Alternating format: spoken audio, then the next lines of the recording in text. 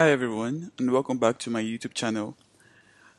If this is your first time here, my name is Dillion, and on my space here I simplify topics around tech, from tools to libraries to frameworks to everything about the browser.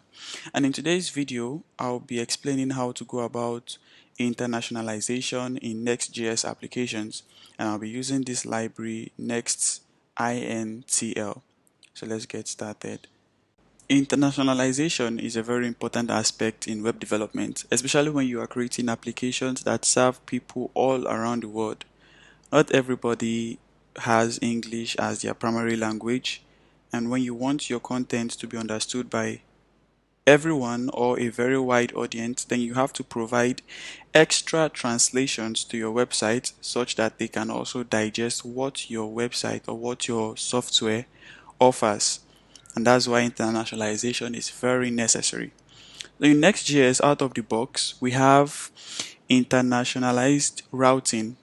And what this means is you can configure your Next.js app without any extra library, such that for FR, the FR part, you would want this to serve French translation. So if you have FR/about or FR/contact, this will serve the French translations. And if you have maybe en here, this will serve English, and you can have the same for Spanish and any other language that you want your application to offer.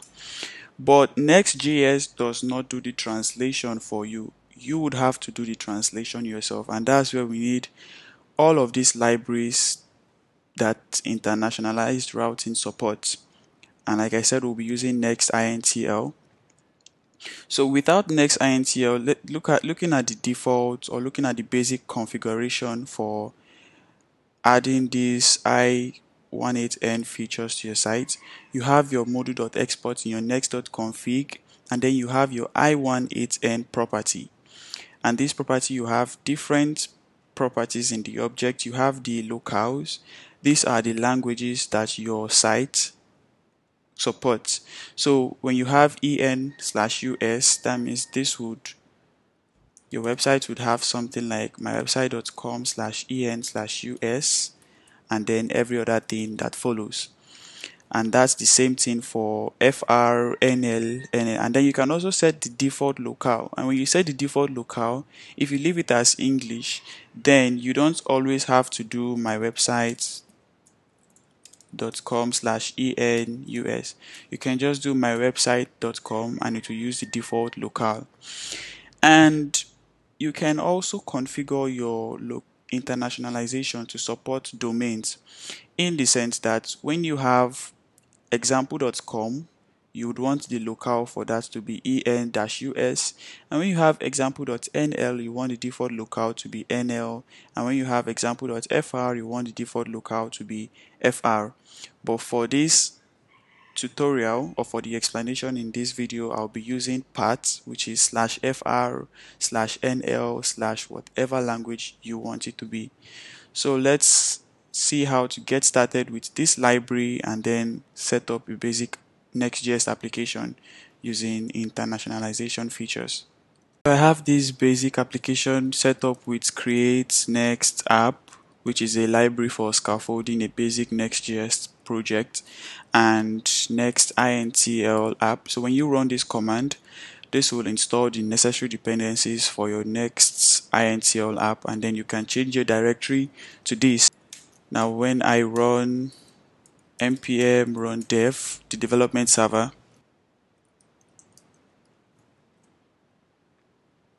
and over here, so you can see this is a basic Next.js app, and this is the home page with links to different resources.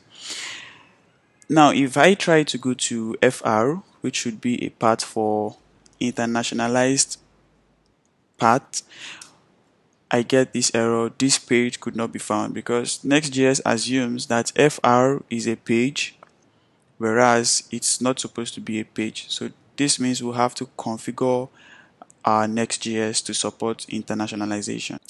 So over here in VS Code, I would have my next.config.js, and just as we saw in the documentation, I'm going to export an object, of which this would be one of the keys, and then I'm having my locales.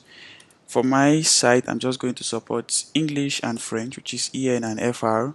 You can also go as far as having it full, but FR is a shorter convention. And for the default locale, I'm going to have English, and that's all there is to it. After making changes to the next config, I would have to restart this server again. And over here, I would refresh.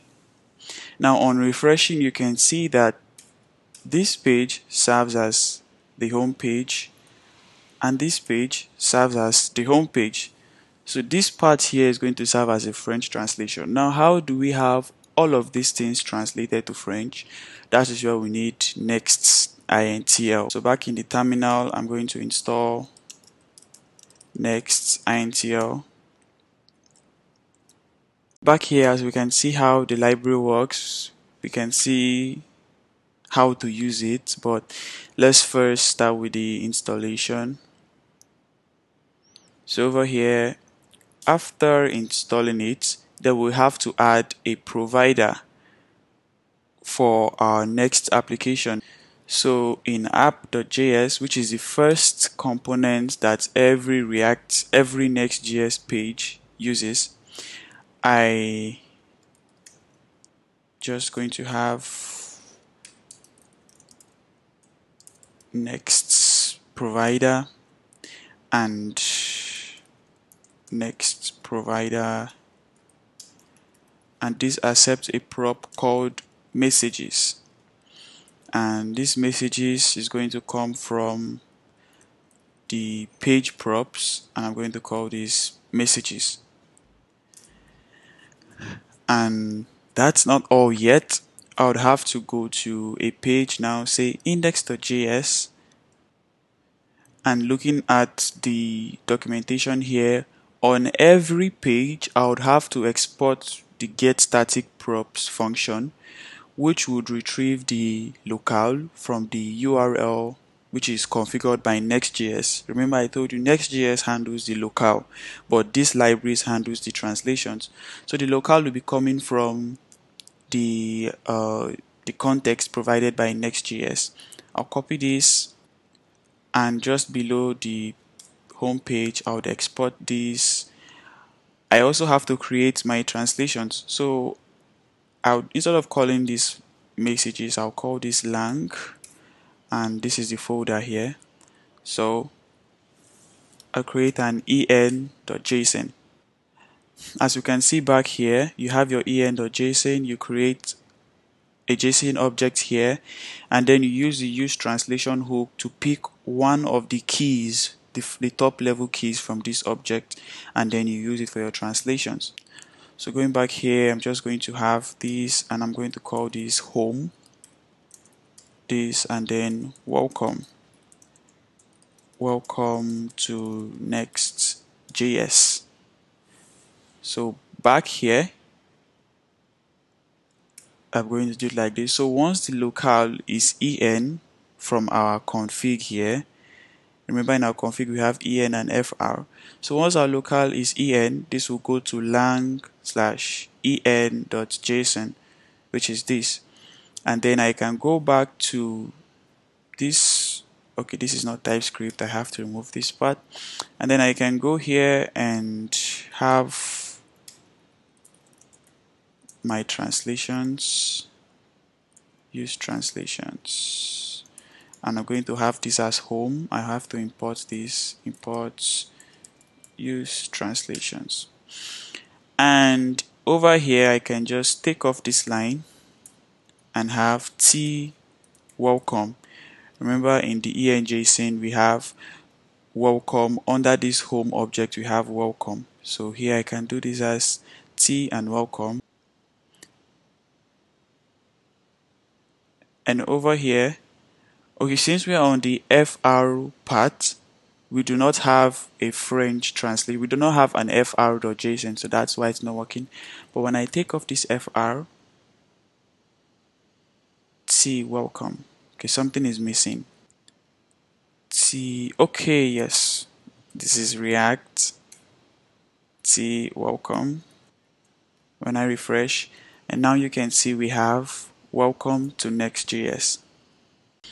And now we're going to create a French translation, so I'd have fr.json, and this is how we are going to do it. So remember, in the home page we had a T.